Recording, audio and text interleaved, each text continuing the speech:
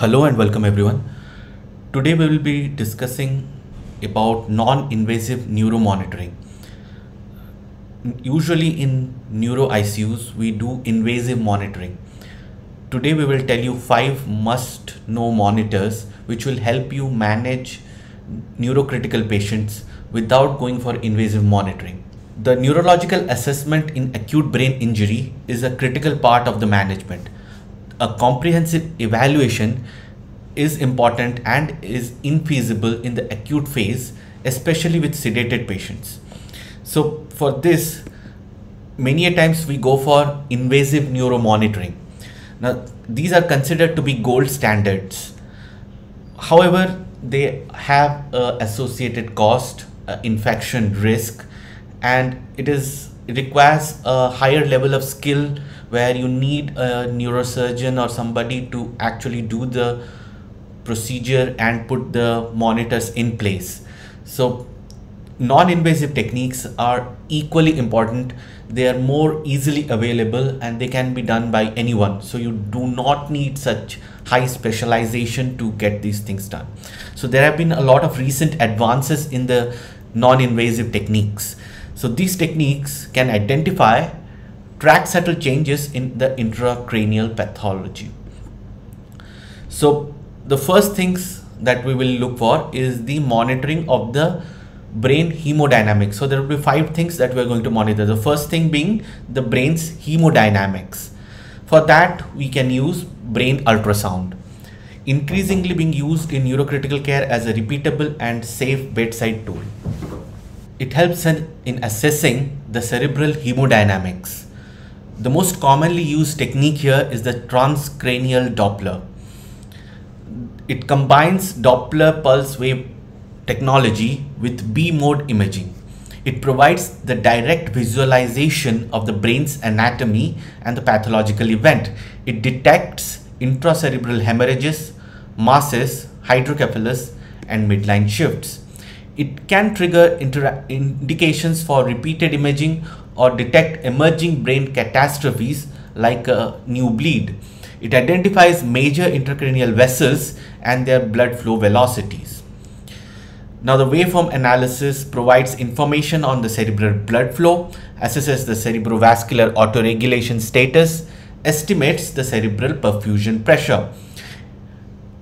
Estimates of non-invasive intracranial pressure is based on the pulsatility index, that is more than 1.3, diastolic flow velocity less than 20, indicators for flow velocities.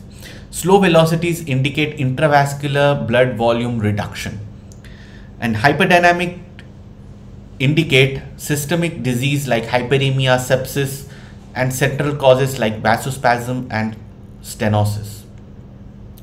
Now the application of this in the critical care unit helps us in diagnosing conditions like brain death, embolic phenomena, right to left vascular shunts.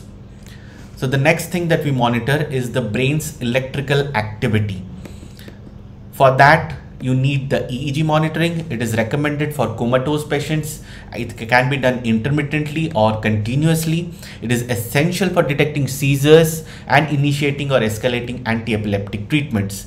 Seizure detection is done in comatose patient, often which indicates structural brain damage or dysfunction.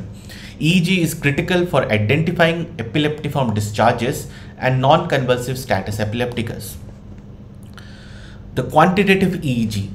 It involves recording digital EEG signals and analyzing them using a complex mathematical algorithms. It processes signal into specific frequency bands for rapid bedside screening. It is useful for detecting non-convulsive seizures, ischemia, bleeding, hydrocephalus, brain swelling, herniation, and to assess even the depth of sedation. It helps in recognizing malignant patterns associated with poor outcomes. The application of QEEG, it provides continuous monitoring, rapid assessment, facilitates timely intervention in neurocritical care settings, and enhances the detection and management of various brain pathologies and conditions. The next is the brain function. How do we monitor the brain's function? You can do that by automated papillometers. It's a portable device which measures the pupil size at baseline, changes after a 3-second flash of visible light. It optimizes accuracy of pupillary examination, a fundamental aspect of neurological exam. It provides objective, quantitative, and a reliably repeatable assessment of the brainstem function. The assessment of the parameters is that it measures the pupillary size, the latency, the constriction, and the dilation velocities. It is validated for monitoring brain function through graded assessment of central reflex pathways. It is indicative of global brain pathophysiological issues like increased ICP and anoxic damage. Now, neurological pupillary index. It is an automated algorithm that incorporates multiple pupillometry parameters.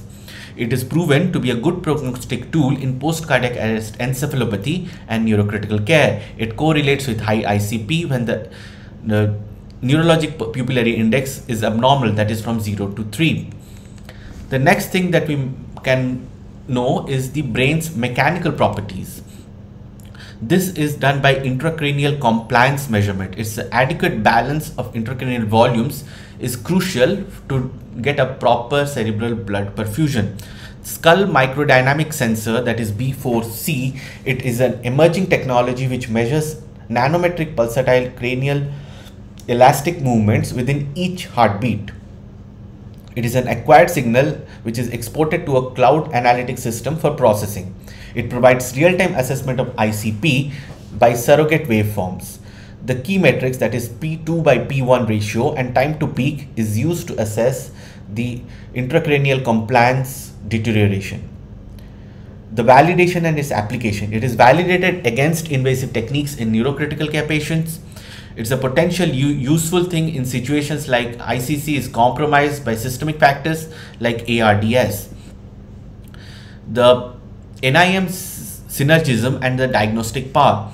The potential for enhanced diagnostic monitoring by combining different NIM techniques, that is BUS and B4C. The BUS estimates the optic nerve sheath diameter, which increases with elevated cerebrospinal fluid pressures, and a value of more than 5.8 millimeter in the optic nerve sheath diameter is associated with increased ICP. The combined use of these tools helps us in deciding, escalating or de-escalating the ICP treatment that you are giving. Finally is the brain oxygenation.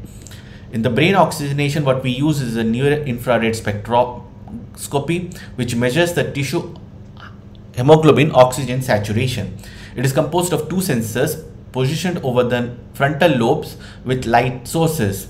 It provides the saturation as a global indicator of cerebral oxygenation. It reflects the balance between the oxygen consumption and the delivery derived from combined arterial, capillary and the venous blood. The applications is that it is widely used to identify episodes of cerebral desaturation in various settings like non-ABI patients also. The saturation less than 50 or a drop of more than 10 to 20 from baseline is associated with some kind of a neurological complication. The technique and the methodology is the risk of contamination by extracranial signals. The current recommendations suggest using invasive methods for accurate cerebral brain oxygen measurement. The limited use of NIRS in acute brain injury patient is due to these issues.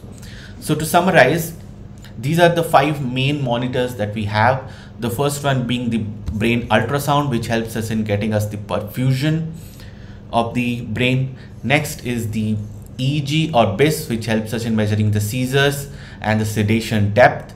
Next we have the papillometry, which helps us in measuring the pupillary size, its reaction, and we can also get an index which can help us in finding whether the brain is functioning normally or not. The next is the intracranial compliance, which shows the cerebral autoregulation, and with the use of cloud technology, it will give us a value which will help us in knowing the brain's ICP.